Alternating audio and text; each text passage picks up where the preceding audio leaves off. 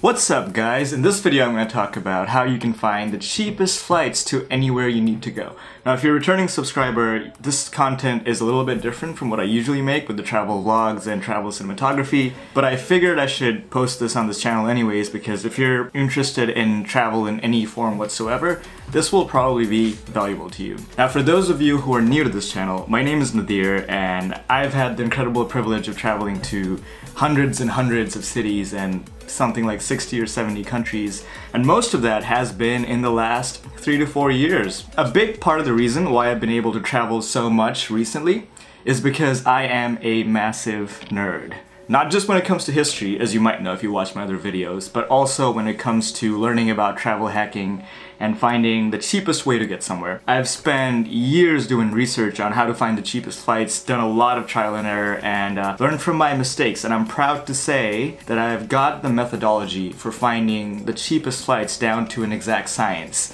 And the good news for you is that you don't have to spend years figuring this out because I'm gonna break it down for you in the next 5 to 10 minutes and tell you exactly what you need to do. So without further ado, let's kick into it. So at first, I'm gonna go over how to find the cheapest flights if you have specific dates in mind and if you don't really have a flexible travel schedule, which is the case for a lot of people like me. Like I only get to travel when I have breaks from grad school because I have to teach and be here for the academic school year. So the first website that I'm gonna go to for this is Google Flights, which is one of my favorite websites for finding the cheapest flights. Now let's say you have some specific dates in mind. I'm gonna set that to March 13th to 22nd because that's when my spring break is for my upcoming semester of grad school. And you have to pick your home airport, which for me is Los Angeles. And then you just hit the search button. And this is the best part. You get this really nice little map on Google Maps and it shows you all the prices for those dates that you selected. And let's say zoom out a little bit. Let's say you want to go abroad. This is not cheap at all. But I bet if you go to Europe, yeah, that's pretty cheap, $361. And green means it's cheaper than usual. That's something to keep in mind. Now, even if you have a specific place where you want to go, this is still good to pull this up. So for example, I really want to go to Nicaragua if I can make that happen around March.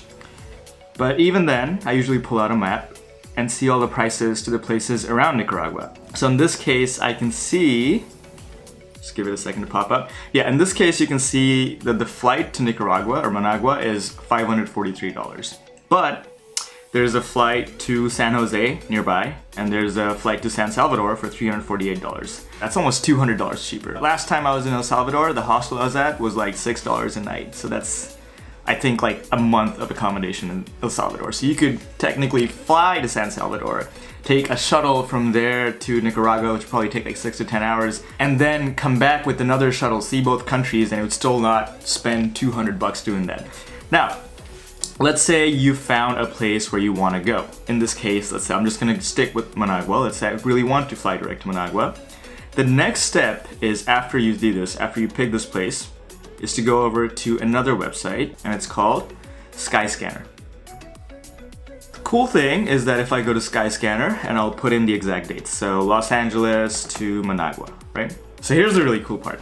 This whole trip, the cheapest that Google Flights could find was $545. You go over to Skyscanner, you see $475, and that is almost always the case when I look at Skyscanner after looking up some flights on Google Flights. Now let's try this for something else. Let's try a more popular route from New York to Paris. And I'm gonna pick the same dates again. March 22nd, here you go. And I'm gonna do the same thing on Skyscanner. Once again, you'll see the cheapest flights that Google Flights is showing me is $296. If I go over to Skyscanner, it shows me something that's $284. Now you gotta be careful about connections like this one. So in this case, you see it's like a 32-hour flight, which means there's like a long layover in Helsinki that you wanna avoid, but it's usually not the case. A more extreme example would be this trip to Indonesia that I'm eyeing for next summer. So Google Flights, the cheapest it shows me for a round trip to Jakarta next summer is $704. If I go over to Skyscanner to see the same thing, same dates, exact same dates, May 14th to Saturday, August 22nd, $583. That's $120. Indonesia is another one of those countries where I've stayed in hostels that are $5 a night, so this is almost a month's accommodation right there. It's always worth checking if the prices for your flights change if you go a day before or a day after, because in most cases you can afford to lose a day or two, and sometimes it makes a big difference. Okay, so let's go back to that example of New York to Paris. So I had the dates from Friday to Sunday, and flights are often more expensive on the weekends. Okay, so if I switch the date from Friday to Thursday, the cheapest on Google Flights is 290 bucks. On Skyscanner, it's 281 bucks, which is ridiculously cheap for a transatlantic round trip. So let's say you have your decision narrowed down to exactly what day you want to fly. Before you book it, I would recommend going back to Google Flights to check something real quick. And it has this really cool feature. Let's say go back to my Nicaragua round trip in March. If I select the flights, so I'll go for this one, you can scroll down and you can actually see how this price that you see right now compares to how much it usually costs. So over here you'll see that $543 for a round trip in March is typical. Now, if this is somewhere in the green area and you know you're flying there for sure, my recommendation is to just go ahead and book that flight if you know you're flying for sure. Now, if this bar slider is over in the red area or maybe in the yellow, it's probably a good idea to wait a week and see if it drops. And Google Flights also makes this really easy for you to track that. All you have to do is go over here to the top and click on this button that says track prices. What is this gonna do? I'll show you. You will get an email from time to time every time the flight changes. So for example, I have already been tracking this particular flight, and I got an email a couple of days ago saying that, oh look, the price dropped from 597 to 557. But I still haven't bought this flight because you notice that the slider is kind of in the middle. If it dropped to like 300, I'd probably have bought it right now.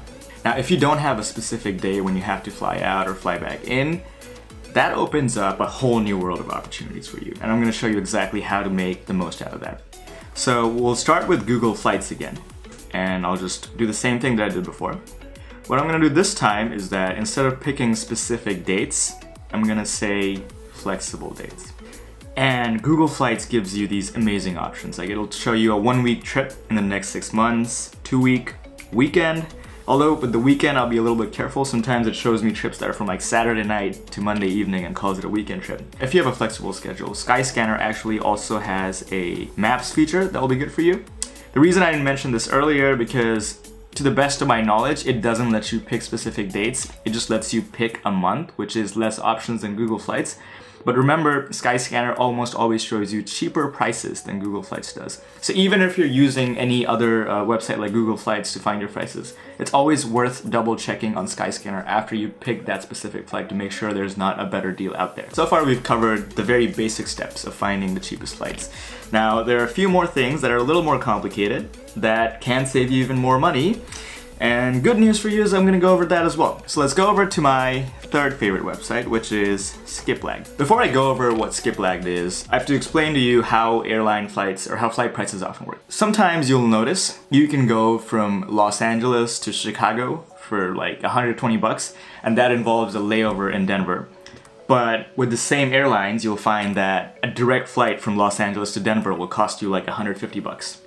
Now, why does this happen? Why is it cheaper to go to Denver and then go somewhere else than going exactly to Denver?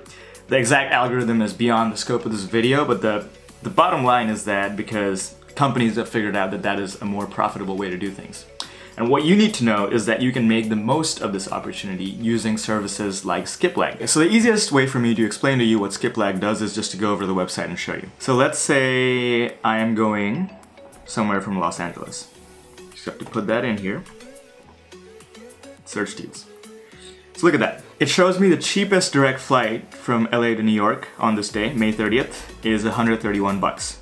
But if I booked a flight through United that was going to Orlando, and then I just got off during my layover at New York, I could get that for $102. And I think that's a better deal than $131. There are some concerns about using Skiplagged. I'll actually link an article in the description of this video that talks about things you need to be careful about when doing this, so I want you to read that and make your best informed decision.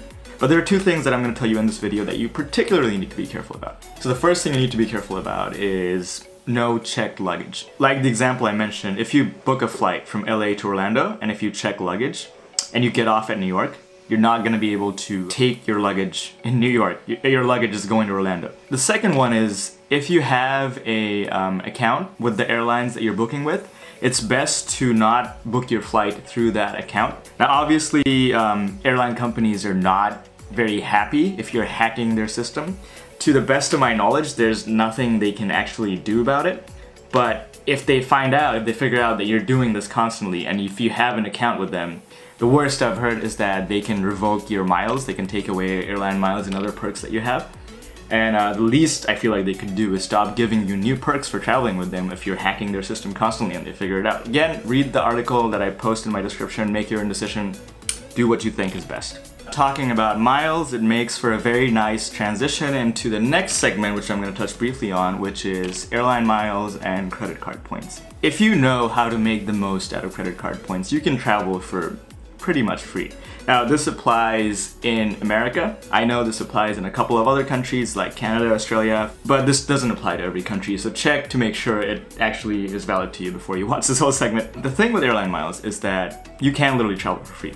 So I did a trip last summer from Los Angeles to Rome using American Airline miles that I got as a sign-up bonus for a credit card.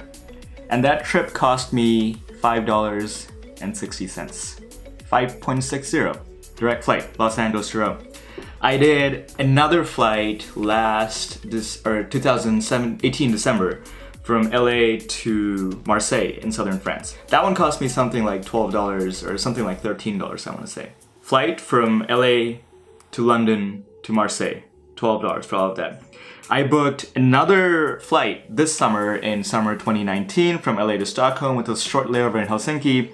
This time it cost me relatively a lot, like 85 bucks. But the reason for that was because I booked my flights 10 days before my actual trip, and I didn't know American Airlines has a $75 fee that it charges you if you book your flight too soon to the day of travel.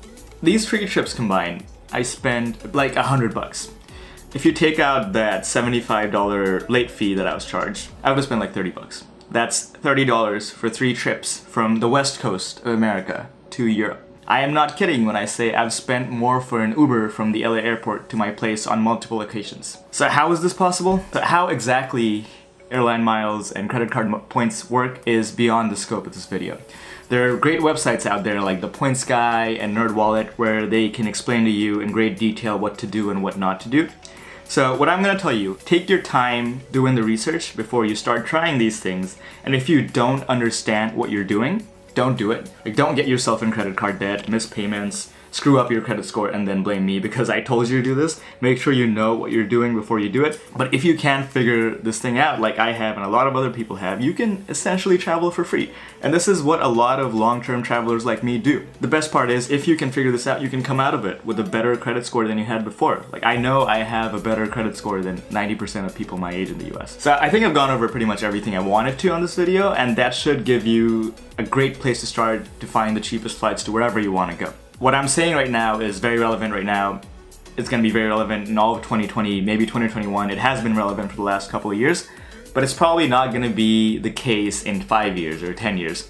So what you should do after you watch this video is see the description and see any comments that I've pinned, because it is possible that the information that I provided you needs to be updated, and I'll definitely mention that in the comments and the description as things need to be updated. If you like this video, hit that like button and do let me know. Now, I know that I say this for every video, but for this one I really need you to let me know, because this is not the content that I usually produce on this channel, but if it is really helpful, I can produce more helpful stuff like this, because this is already information that I know and it really doesn't take a lot of effort to create these videos. If you have any questions about any of the things I said, please post them in the comments and I'll try to get back to you as soon as I can. And finally, if you thought this was helpful, feel free to subscribe to my channel to get more helpful tips or watch more of my travel videos. Even when I make normal videos or travel vlogs about going to different places, I do talk a bit about how to get the best deals where you're going, what to do, what not to do, and how to get the best bang for your buck, essentially. That's it for this one. Thank you for watching. Now go out there and book those cheap flights and thank me later.